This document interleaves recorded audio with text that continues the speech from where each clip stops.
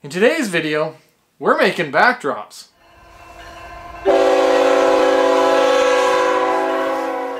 Nscaler454 here, and welcome back to the channel. In a previous video, I mentioned that I couldn't really continue on with the layout until I got some backdrops. Well, today is the day.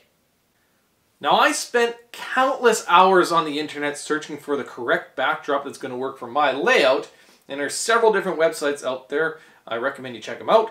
And the one that I found that was going to work for me, at least for the pictures in the orientation that was going to work best for my layout, it was going to cost me upwards of $1,200 Canadian.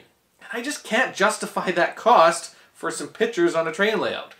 So what I did was I went online and searched around, and I got some high resolution pictures. Now these pictures, of course, are just for my own personal use. They are not for a business setting or a public viewing or a train show or anything like that. It's for my own personal use in my own personal home. So I took those pictures, I threw them into Photoshop, I edited them, I blended them together in a way that I liked, and I sent those down to a local print shop, and they managed to print them out for me. And if you ask me, it came out really good. I'm very happy with the print quality.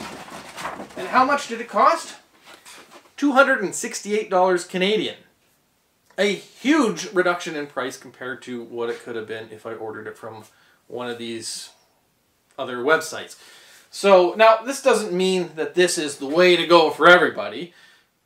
Check out, what's out there. I mean, there's no right or wrong. Do what's best for you, but I do recommend at least looking at your options. So the first order of business is going to be to bring the benchwork out so I can get behind it. And then I can really start to figure out how I'm going to lay this out. Because the first section of my backdrop is mounted a few inches inside the benchwork edge, I needed to cut the foam in half. I started by positioning the foam exactly where I wanted it, and then clamped it down so it wouldn't move. I precisely marked my cut line to where the backdrop would go, and then used a sharp utility knife to cut it. So I struggled a lot with trying to figure out how to mount the backdrop inboard onto the benchwork and still make it so it's removable. So I thought about these L brackets, but again, if I mounted that, it's pretty much going to be permanent.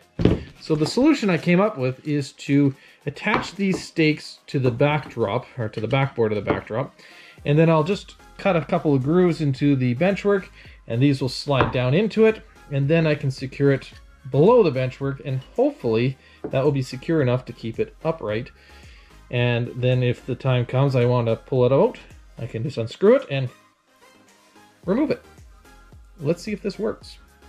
The wooden stakes are a 1/4 inch thick, so I used a 1/4 inch drill bit to make pilot holes, and then cut out the remaining bits with a jigsaw. I measured the placement of the stakes to be as accurate as possible. It was important to drill pilot holes before inserting the screws to prevent the wood from splitting. I used a countersink drill bit so the heads of the screws wouldn't interfere with the backdrop picture.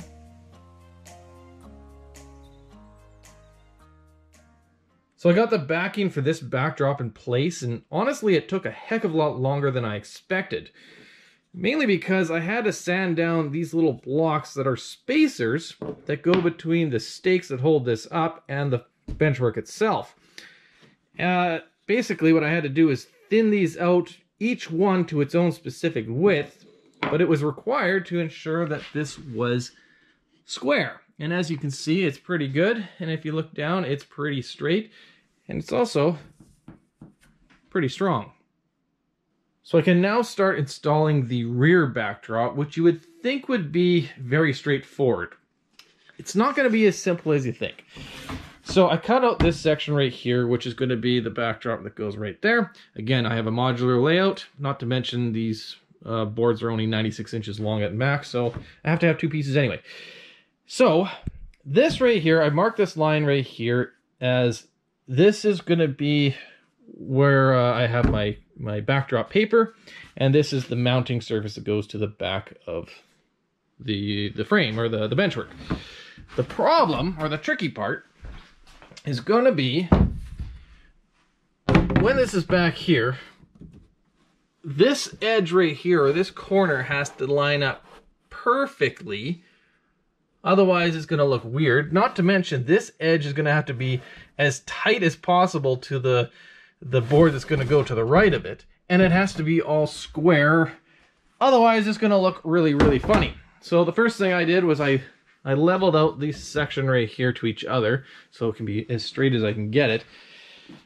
And now I just got to play around with it until I get it right. So I'm sure this is going to be quite finicky.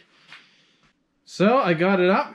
It was a bit of a challenge, especially because I was doing it by myself, but I persevered and got it up. It's not perfect. There's a bit of a wave in it, so, you know, if you can see, but overall, it's not bad.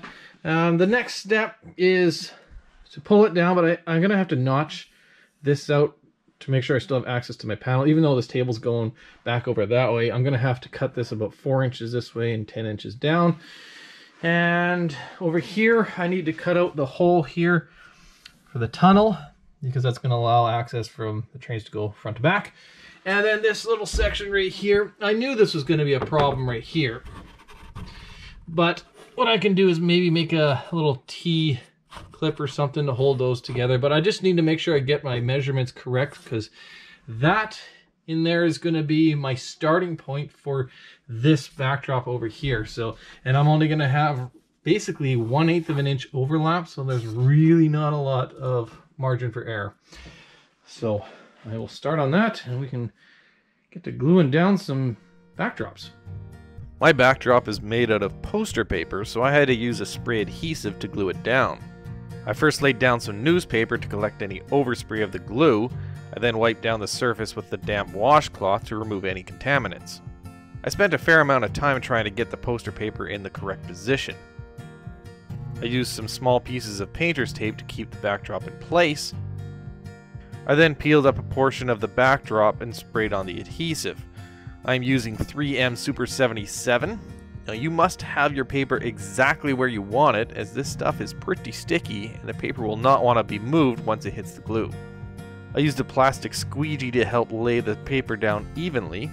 I later found it was best to cover it in a paper towel to prevent marking the picture's surface.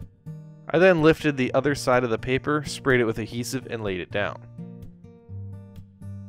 I wiped down the surface of the picture with a dry shop towel to remove any overspray and press down any air pockets.